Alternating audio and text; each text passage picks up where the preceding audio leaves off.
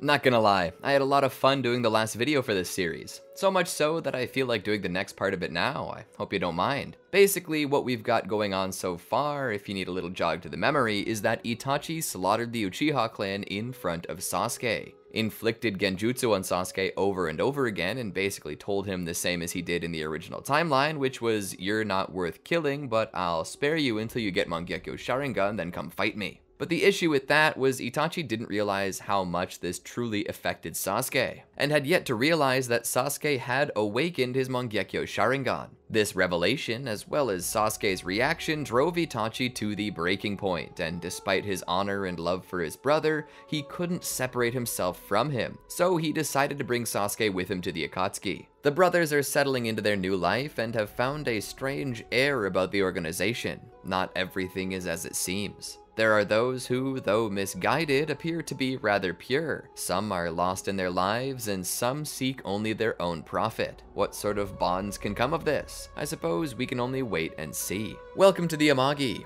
Before we begin, we publish a new video every day, so be sure to subscribe to our channel and ring the bell to get notified about our latest videos. We've also noticed that a lot of the folks watching our videos aren't actually subscribed to the Amagi. We know that YouTube does do a fantastic job of getting you what you want to watch, but if you don't want to miss a video, and if you want to support the channel, make sure you hit that subscribe button. Thanks so much. The Amagi's reach stretches beyond just this channel, so if you're a fan of us, please consider subscribing to our other channels and following us on all of our social media. Help us reach our goal of passing 100,000 followers on all of our accounts by the end of the year.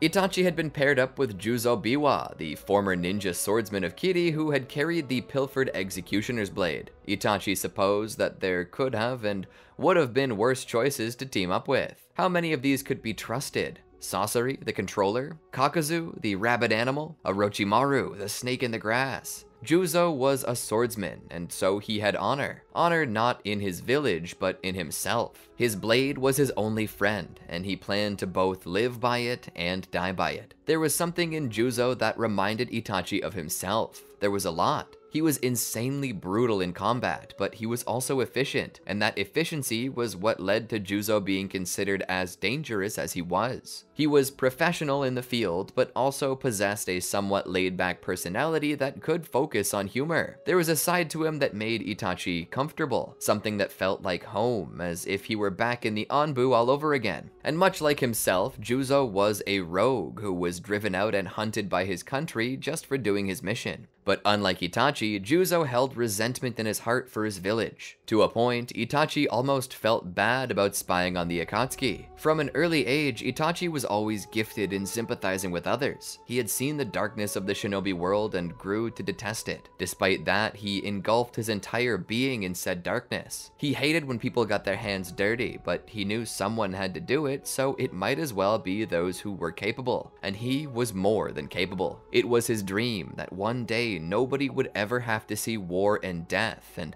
because such a day had not yet come, he had to wage war like no man had ever waged before, in hopes of digging straight to bedrock, going straight to the source of the problem and eradicating it. Well, that's what he had previously believed anyway. These days, Itachi didn't really know what the best path to peace was. The Akatsuki were in the middle of some plan to enact peace. To some, they might think it's crazy and extreme, and while Itachi could not condone their actions against his village and would stand opposed to their attempts to harm Konoha, he also couldn't say for certain that they were entirely wrong. He was never really a wide-eyed and idealistic person. He was a realist and saw the world for what it was.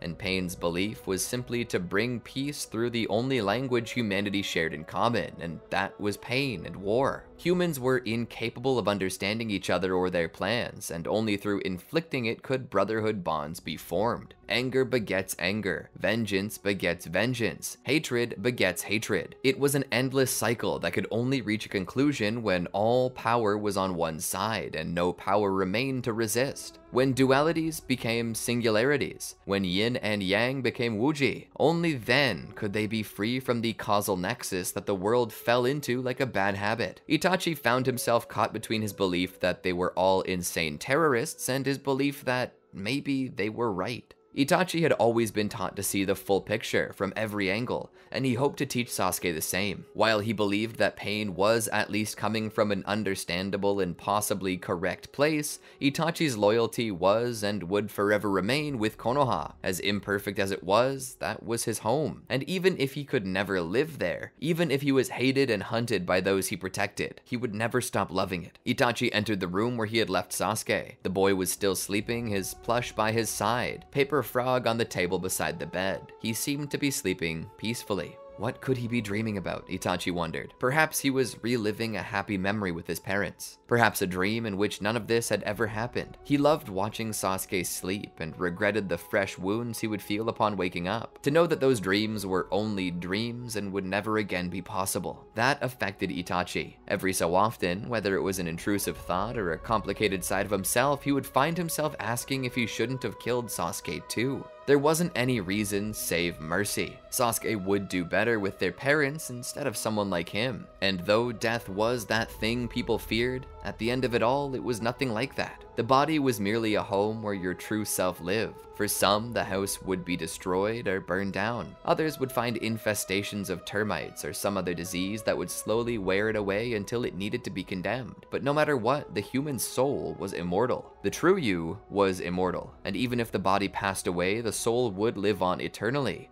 just in a different spatial location. That thought was what kept him strong. He hadn't ended his parents' existence, he had merely sent them to a new home in which to live, one that they agreed would be a better place to be. He kept their memory alive in his heart and kept his view that they still existed, just in another place away from him, equally as real as the cave where he stood. This was the thought he used to comfort himself, the thought he used to quell the terror and guilt that any other way would have led to harakiri by self-conviction. Itachi would stroke Sasuke's head. Suddenly, there was a presence by the door, like pure death, unfocused at the moment. Itachi looked to see Pain standing there. "What can I do for you, Lord Pain?" Pain looked in. "This child, why is he here?" Itachi looked at Sasuke. "He's my little brother. I couldn't leave him behind." Pain was silent for a time. "You know that our place is no place for a child. He will be exposed to rough individuals. He will learn of war with his own eyes and be exposed to the same danger we are. And even though you know this, you chose to bring him with you." Itachi was silent for a time. Pain's eyes truly were ones that saw truth. "Why?" Pain asked. "Is it because of love?" "No. If that had been the case, then you would have left him where it's safe." "Is it attachment? Is this love for him or for yourself?" Itachi was silent. "Are you going to make me let him go?" Pain didn't speak immediately, letting the words that bore the weight of Itachi's heart fill the room and fully express themselves. He then spoke. "No, you are now free to do as you will. I won't force you to separate yourself from your beloved brother. Once upon a time, I too had a brother. I say this not to force any reaction from you, but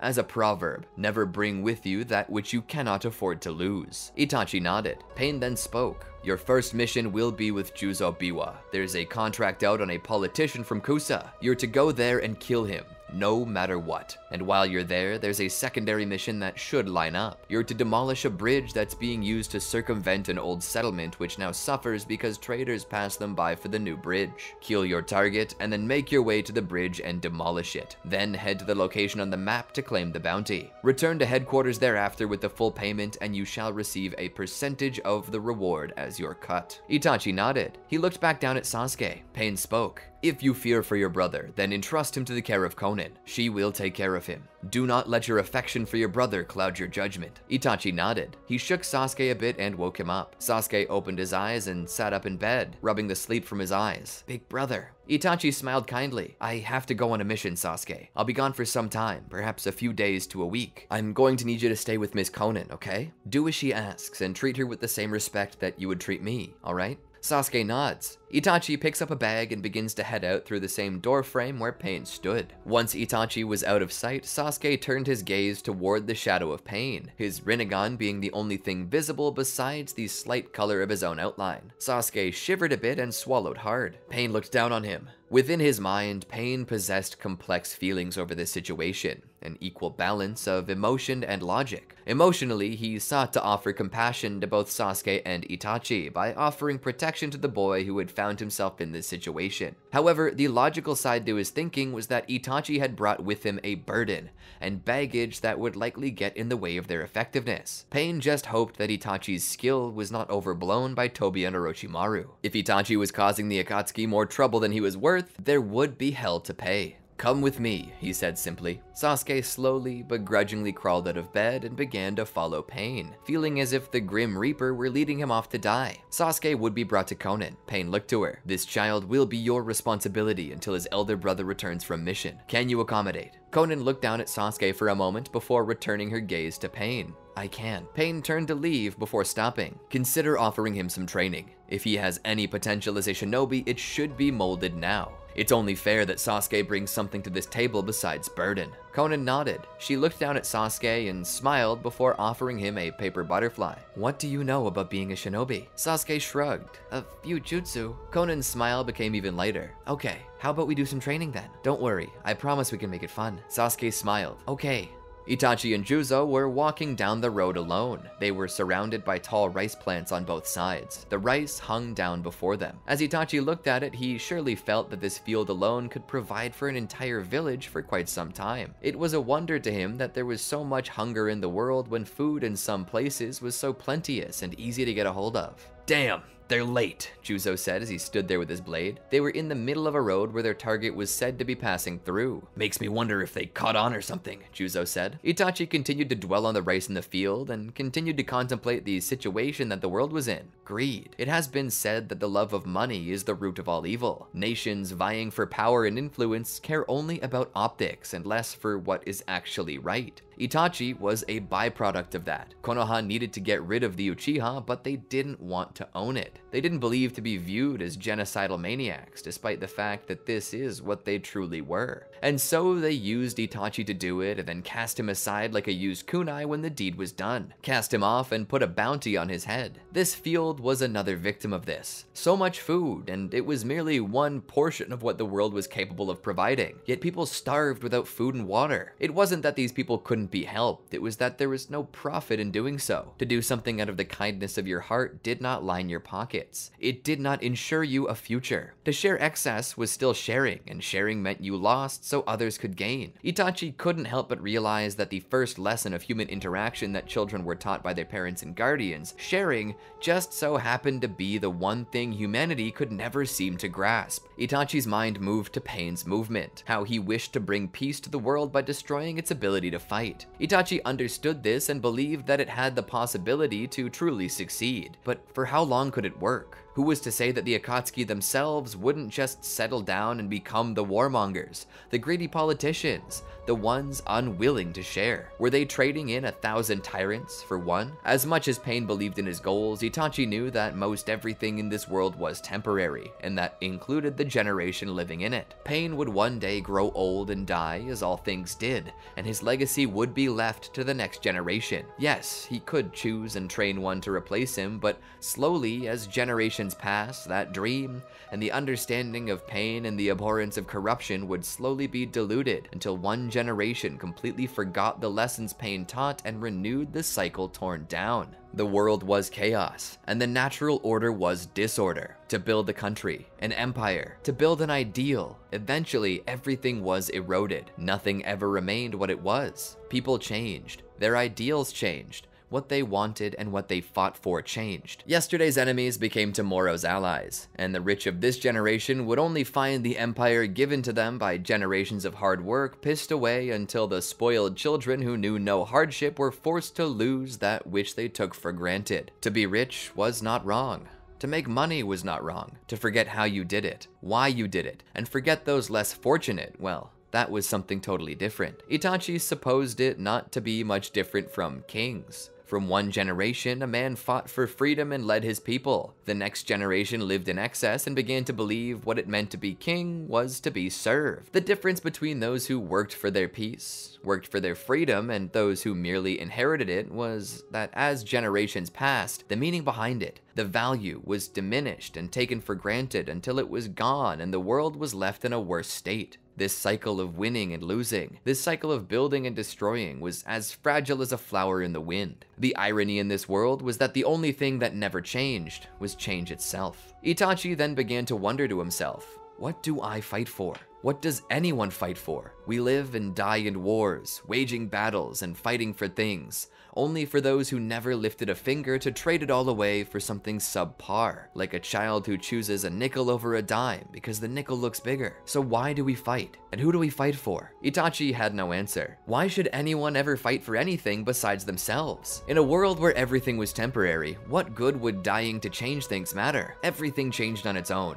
Change was free, so why were they paying for it? Itachi thought back to Sasuke and the world he would grow up in, and perhaps the world in which Sasuke's children would grow up. Itachi was fighting for himself, the things he cared about in the present. His village was a proponent of the world's endless cycle that Itachi so hated, yet he loved that village and would die for it. This was the warrior's conundrum. This was the men of peace going to war. This was the symbol of humanity, and why, through even all of our sciences, no one could understand the human mind. That was because there was no logic, rhyme, or reason to our thoughts. Our minds were a melting pot of chaos and random samples that we pulled out of thin air. Infinite stupidity and infinite chaos, from which one may occasionally pull a nugget of truth. Humans disagreed with themselves, and that was a part of it. The two hemispheres, the left and right side, one for emotion and the other for logic. One to make sense and act accordingly, and the other to act without sense. This was what humanity was, and it— "You really aren't one for small talk, are you?" Juzo said, interrupting Itachi's introspection. Itachi looked over. Huh?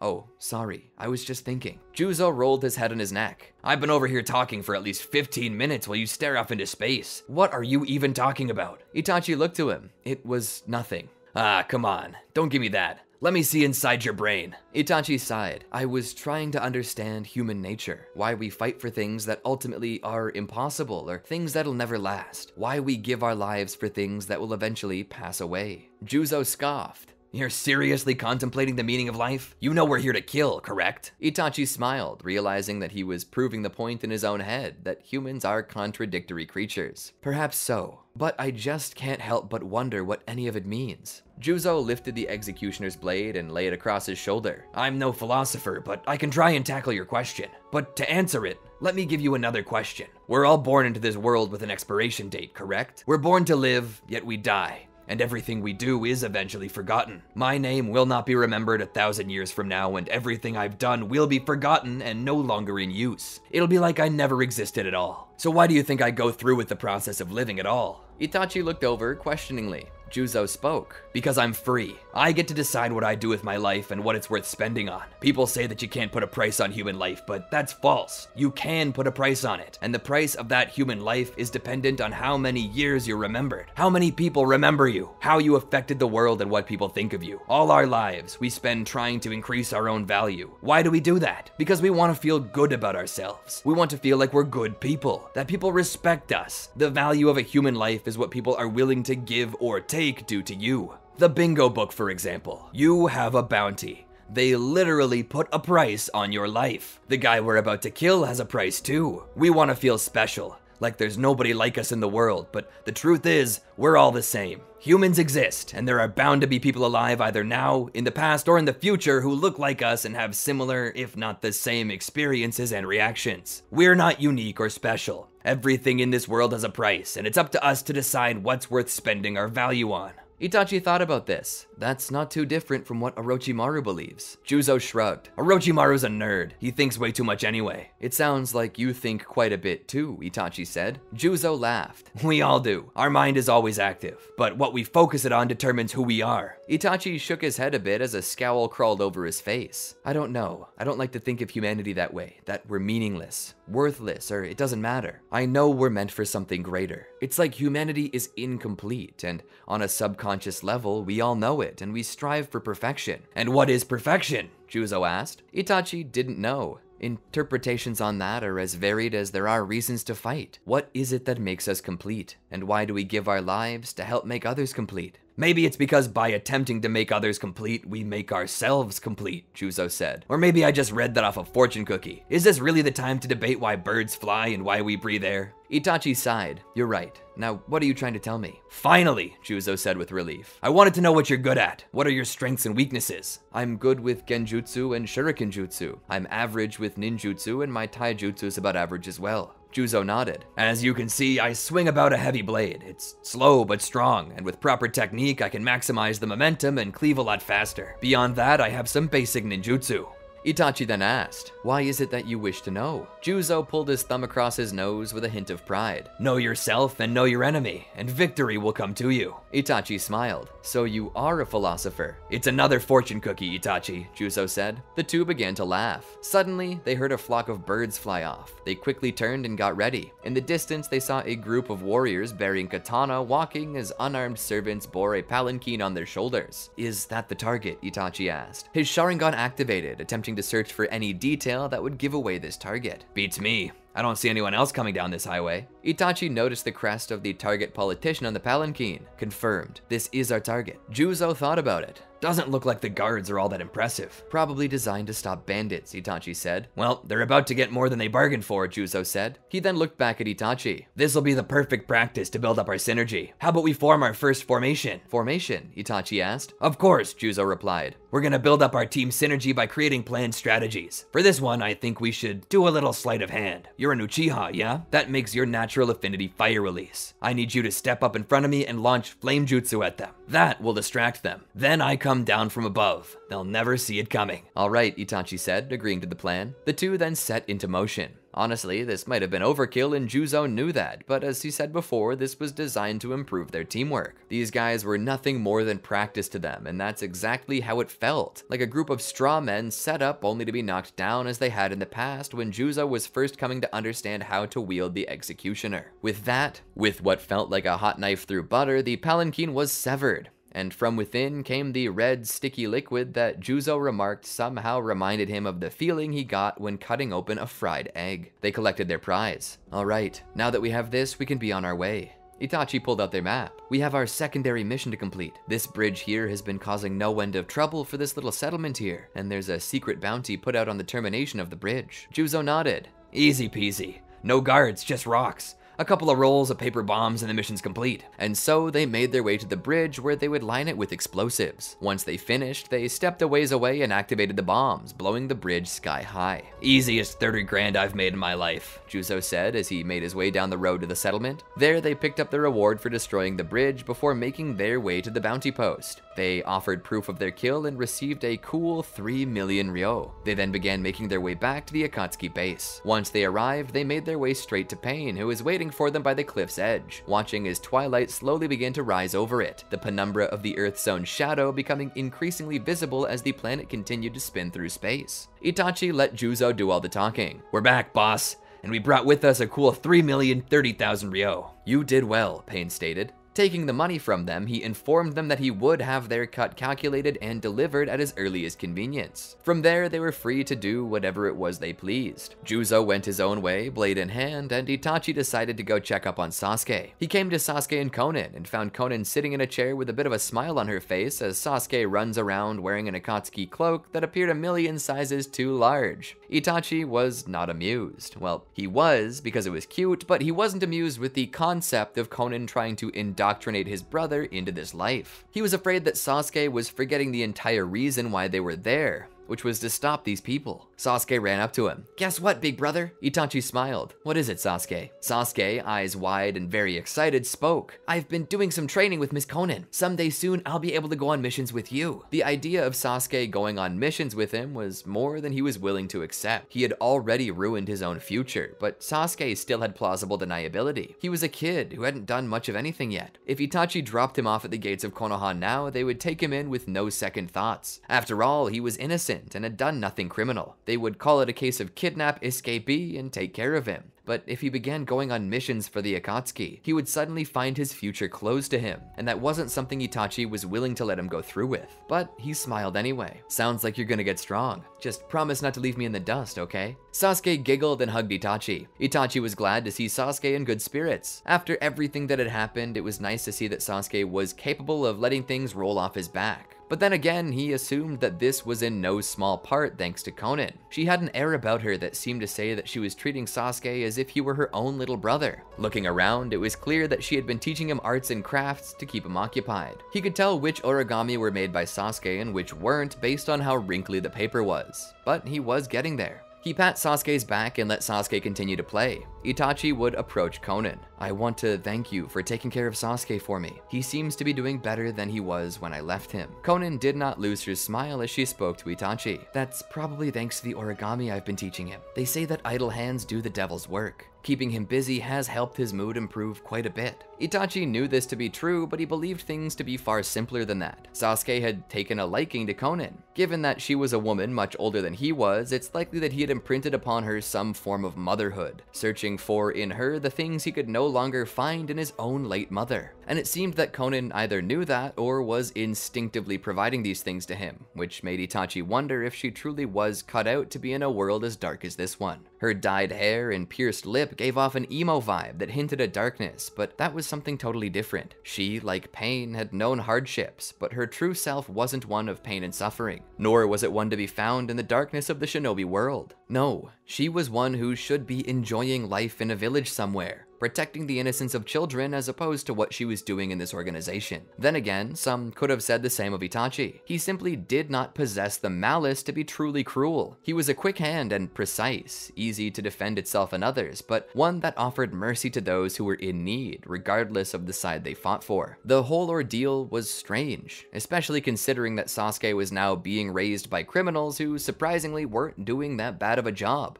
As Itachi spoke with Konan, none of them had noticed yet that Sasuke was no longer in the room with them. Itachi was the first to pick up on this. Oh, it seems that Sasuke's wandered off. Perhaps I should go after him. Konan nodded as she stood. It's probably best that I retire for the night. I bid you good day, Uchiha Itachi. Itachi bid her good day as well and began to wander off himself. Sasuke, he called around the corner. There was no response. Sasuke, Itachi called out, loud and authoritative, as if commanding him to show himself. There was still no response. Itachi began to get a bad feeling in the pit of his stomach. He walked around the base searching for his brother until he came to a darker corner near the barracks where they would sleep. There he saw Sasuke standing, a slight worried expression upon his face, his arms wrapped tightly around his plush as he seemed to take a step back. Before him was Orochimaru, who had knelt down to speak to Sasuke more at his level. Orochimaru smiled as he spoke and tried to sound as kind as possible. All the same, he couldn't disguise his darker nature, as well as his obvious ill intent. And whether it was because Sasuke was just sensitive to this sort of thing, or simply because he wasn't as naive as one might think a child would be, he was distrusting of this. Hey, Itachi called out, stepping toward them. Sasuke looked back and saw him before rushing to his brother's side to hide behind his leg. Orochimaru came to his full height slowly, as if afraid that any sudden movements might set Itachi off. What are you doing here with my brother? Itachi demanded. Orochimaru gave a sly smile. What? Am I not allowed to make small talk with a fellow Akatsuki member? He said in reference to Sasuke's cloak. Sasuke's off limits, he said to Orochimaru in a tone most menacing. Quite the overprotective big brother. It's not like I was doing anything wrong. I was merely asking him about his personal life, trying to get to know him a little better. We both know that's not true, Itachi said. You're a snake. I know who you are and what you've done. Orochimaru scoffed. Quite the judgmental one, aren't we? If you think you're any better than I am, you're sorely mistaken, clan killer. Itachi stood there resolute. I'll say this, and I'll say it only once. Sasuke is off limits. If I ever see you near him, if I ever hear his name on your lips, if you even sneeze in his direction, I'll show you personally how I killed my clan. Is that a threat? Orochimaru asked. Itachi took a breath. Come now, For someone as smart as you, do you need to ask such a question? Orochimaru grit his teeth a little and prepared to speak, but then he noticed Conan in the background, watching all of this unfold. Orochimaru took another deep breath. I suppose this is what I get for trying to be nice. He turned around and began to leave. Itachi turned to Sasuke and picked him up. Are you okay? Sasuke seemed a little shaken. I don't like that man. He wants to do bad things to me, Sasuke said simply. What, did he say something? Sasuke shook his head, his declaration being based purely off of intuition. I just know. Itachi held him close. I won't let him hurt you, ever, okay? Sasuke hid in Itachi's shoulder. Itachi turned his attention back toward the direction Orochimaru had gone. Yeah. Just mess around and find out, snake, he whispered to himself. He would then turn with Sasuke and walk away. And that's a chapter. I hope you enjoyed this one. I'm having a lot more fun with this than I probably should. Itachi is just always so fun to write for. He's a thoughtful character, so that leaves plenty of room for introspection, which allows me to really dive into the meaning behind the shinobi world, its functions, and the way people try to change it. I'm also enjoying the inclusion of Conan into the story and how important she's becoming. To be honest, when I have Conan make use of an origami shape to give to Sasuke, I always tend to look up how it's made to help keep with the realism, and now I can safely say I've developed a new hobby. Nothing soothes the soul quite like adding a third dimension to a two-dimensional piece of paper. But anyway, what did you think of the video? Did you enjoy it? If you did, tell us all about it. And if you have anything to say about the story, let me know about that too. I like hearing about the different directions you guys like me to take, and I really do take what you say into consideration. So if you have any elements you want added or removed, just let me know and I'll see what I can do. Don't forget to like the video if you enjoyed it, and subscribe and ring the bell to be notified of our latest content as it drops. Until next time, peace. Did you enjoy our video? Well, then be sure to check out these other great videos from the Amagi, and make sure to subscribe and ring the bell to get notified about our latest videos.